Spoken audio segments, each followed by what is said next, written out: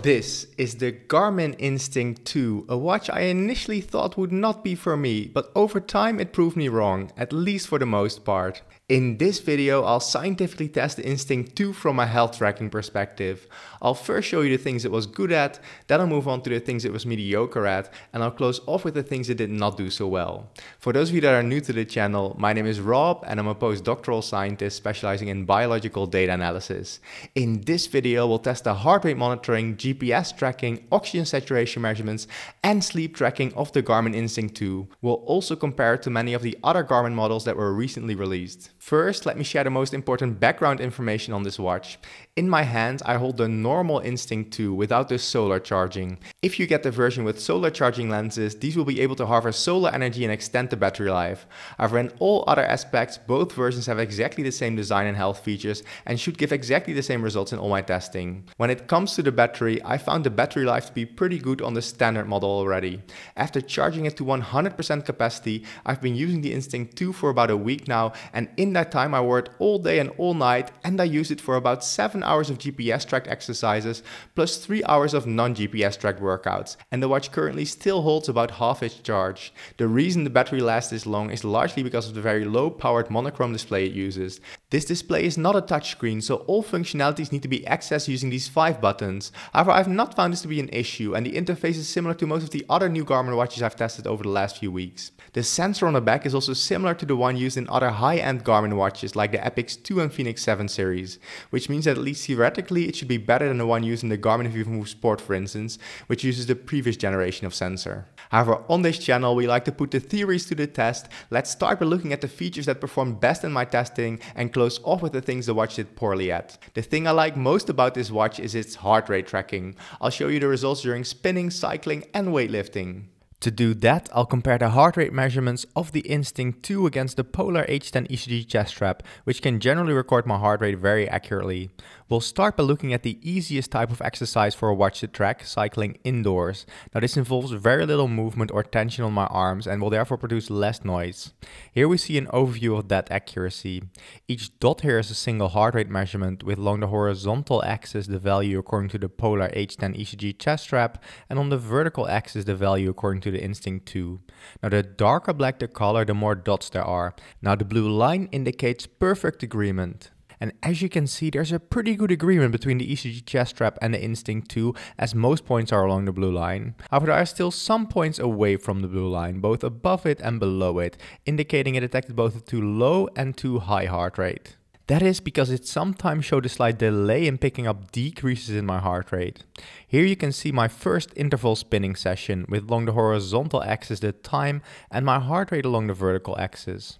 In blue I plotted my heart rate according to the Polar H10 ECG chest strap, and in red is my heart rate according to the Instinct 2. As you can see, the two lines overlap mostly very well. However, there are 2 moments where my heart rate decreased and the Instinct 2 showed a clear delay in picking this up, as you can see right here and right here. We see mostly the same thing for this second ride, with mostly a very good agreement. However, there are some moments where it showed a bit of a delay. Finally, we see the same thing for this spinning workout right here, where for the first break it failed to pick up on my decrease in heart rate. However, let's put this into perspective by comparing it against some of the more recently released Garmin watches. Here we have the same overview plot from before on the left and the results for the $900 Garmin Epix 2 on the right. These two watches have similar sensors and we also see they have roughly the same results. However, the Epix 2 is of course more than double the price. We also see mostly the same results for the Fenix 7 on the right here, which is not surprising given its similarity to the Epix 2.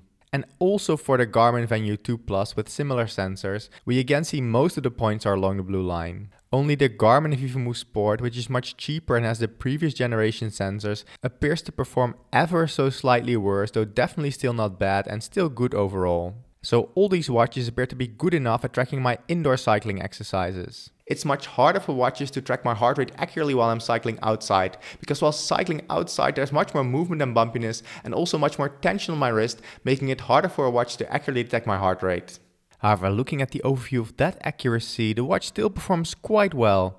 As we can see, most points are still along the blue line and only a few measurements are away from it. This indicates that the watch mostly agreed with the ECG chest strap. If we look at the individual rides, we indeed see that the red line of the Instinct 2 follows along quite well with the blue line of the ECG chest strap. For this second ride displayed here, this is even better with almost no deviation between the chest strap and the watch. As we can see in this third ride, the largest deviations occur when there are sudden dips in my heart rate, as you can see for instance right here, but also right here and right here. And we can see the same thing during this ride with almost a perfect agreement except for the few dips in my heart rate, as you can see right here, but also a few right here. Overall, I'm very satisfied with the heart rate tracking during cycling. It mostly agrees well with an ECG chest strap. If we compare the overall results to the Epix 2 I tested 2 weeks ago for instance, so that's displayed right here with the Instinct 2 on the left and the Epix 2 on the right. We see that the Instinct 2 definitely showed better results in these tests. It might actually be the lower weight of the Instinct 2 and a different shape of the watch band that make it more secure on my wrist and therefore provide better results. Finally, during weightlifting the Instinct 2 did less well, but this is true for almost all of the watches I've tested so far. Here you can see one example weightlifting session.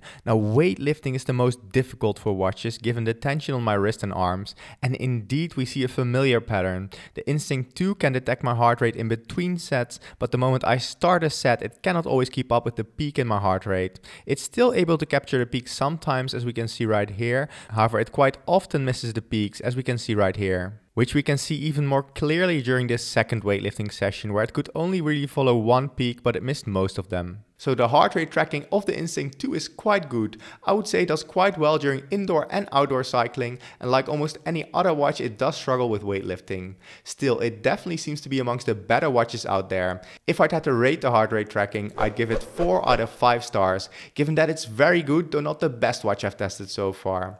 Now before moving to the next test, if this video is proving interesting for you, my instincts are telling me that a sub to the channel would be amazing. The next thing the watch was quite good at is GPS tracking. I tracked my ride during 7 bike rides while I was cycling to and from work. And I wanted to test 2 things. 1, how long does it take for the watch to get a GPS signal? And 2, how well the GPS signals overlap when cycling the same route multiple times. That is displayed here for 4 times I cycled back from work. I started the activity the moment I was ready to leave and I did not provide the watch with any extra time to acquire the signal. The green markers indicate those moments it connected the GPS signal. And as you can see, it acquired the signals almost instantly, which is good. It needs a few seconds to get a more accurate location, but it quickly locks on. And once it has the signal, they overlap quite well in general, as you can see here for instance, and sometimes very good, as you can see right here for instance. However, there are some moments with a bit more deviation, and one example of that is right here. You can see that the signals disperse quite a bit, but generally I would say they overlap quite well. Of course, this is just a qualitative comparison, but if I compare it for instance to the Epix 2 and Phoenix 7, it seems to be deviating its signals ever so slightly more, though that might be just by chance. Looking at cycling to work, we see mostly the same thing. The signals are acquired quickly and the signals overlap quite well for the most part, though there is some deviation, as we can see here for instance, but sometimes they agree almost perfectly, as you can see right here for instance, and also right here it's quite good. Though here again there's a bit more deviation. So the performance is potentially less good than that of Garmin's top models, the Epix 2 and Phoenix 7. Overall, I'd also give the GPS tracking of the Instinct 2 4 out of 5 stars, since it acquires the signal quite quickly and is pretty consistent, though some other watches appear to be slightly better. So these were the 2 best performing features of the Instinct 2 in my testing. One other feature it was okay at, though potentially not great, is the oxygen saturation or SpO2 measurements. Over the last week I measured my oxygen saturation at ground level in the morning and evening using the Instinct 2. At the same time I also recorded my oxygen saturation using a dedicated finger pulse oximeter. Whereas my heart rate is generally measured with green light, red and infrared light are used to measure oxygen saturation. At ground level my oxygen saturation should be within my normal range, which is generally between 97 and 100% and should not fall below roughly 95%. Here I displayed the results of the test. On the left are 24 measurements taken with the Instinct 2 and on the right matching measurements taken with the finger pulse oximeter. As you can see, the Instinct 2 is generally within a normal range of SpO2 values. However, it does detect relatively low values compared to the finger pulse oximeter. However, to be sure of the accuracy of the Instinct 2, I'd have to test the oxygen saturation measurements in a low oxygen environment at some point.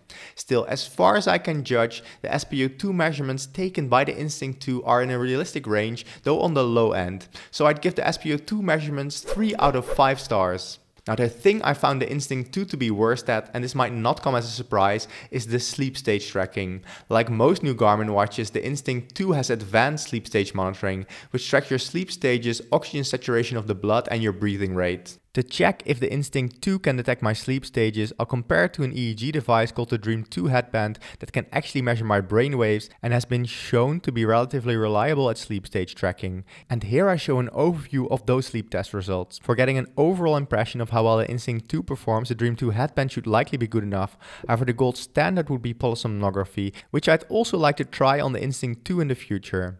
Now on top are the sleep stages as recorded by the EEG device, and on the left the sleep stages as recorded by the Instinct 2. I wore both the EEG device and the Instinct 2 to bed for 5 nights, and I'll see how close the predictions of the Instinct 2 are to those of the EEG device. Now each column here sums to 100%, meaning that we can see what percentage of each of the sleep stages according to the Dream 2 was predicted as each sleep stage by the Instinct 2. If they perfectly agree, all values on the diagonal should be 100%. First of all, we see that only 39% of what was deep sleep according to the EEG device was also deep sleep according to the Instinct 2.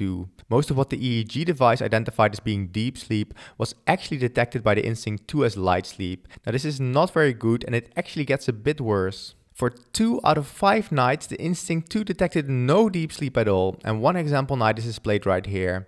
On top we have the sleep stages according to the Dream 2 EEG headband, with the clock time on the horizontal axis and the sleep stages on the vertical axis.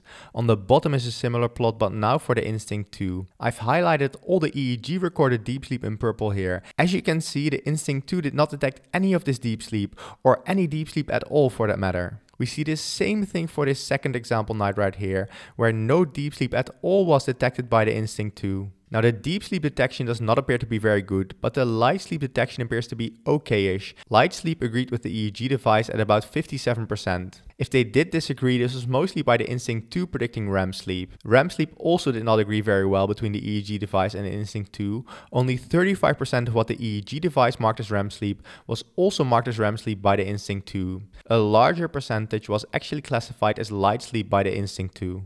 Take this example night for instance. In red I marked the REM sleep as recorded with the EEG device, and as you can see there's only a marginal agreement at best between both devices. You go through roughly 4 to 6 sleep cycles each night, each one starting with light sleep and deep sleep, which is marked here in blue, and each one ending in REM sleep, marked here in red. As you can see, I likely had 4 complete sleep cycles this night, though one could argue I had 5. And because the REM sleep detection by the Instinct 2 does not seem great, I would judge that we cannot see the sleep cycles based on just the data from the Instinct 2. Awake detection did show a relatively high agreement with the EEG device at over 80%. If the Instinct 2 did classify awake time as something else than the EEG device, this was mostly as light sleep. Which makes sense given that light sleep is the closest sleep stage to being awake. As you can see marked here in green, the awakening I had was indeed also detected by the Instinct 2, but a lot of extra awake moments were also detected. We see mostly the same thing for this night right here. The one clear awake moment I had was also detected by the Instinct 2, but it did judge it to last longer, and it also detected some extra awake moments. So this does not bode well for the Instinct 2 when it comes to sleep stage tracking. However, it is good to put these results into perspective. This graph shows an overview of the agreement of different watches with the EEG device.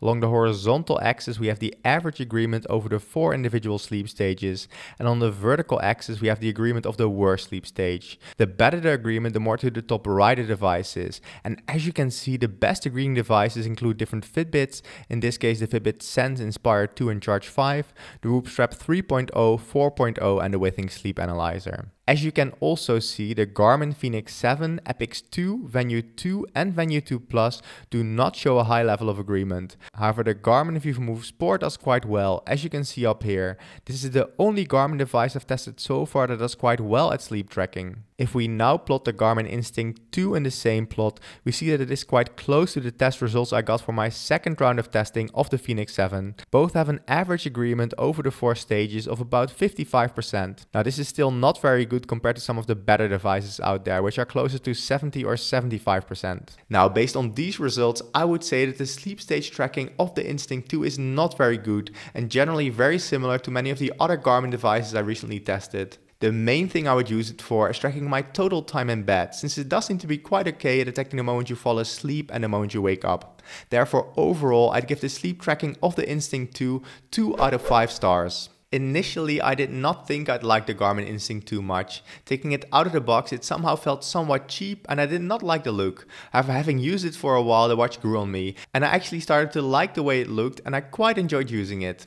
I also really appreciate the great battery life and the fact that I did not have to think much about charging it. Based on my experience so far, overall I'd give the watch 3.5 stars. It has pretty good heart rate tracking and GPS tracking, whereas the main thing it does not do so well is sleep stage tracking. So if you care about heart rate tracking, it seems to be a solid choice. Speaking of heart rate, I'm currently testing the Huawei Watch GT Runner, which is very similar to the Huawei Watch GT3, which had amazing heart rate tracking. Check out that video right here.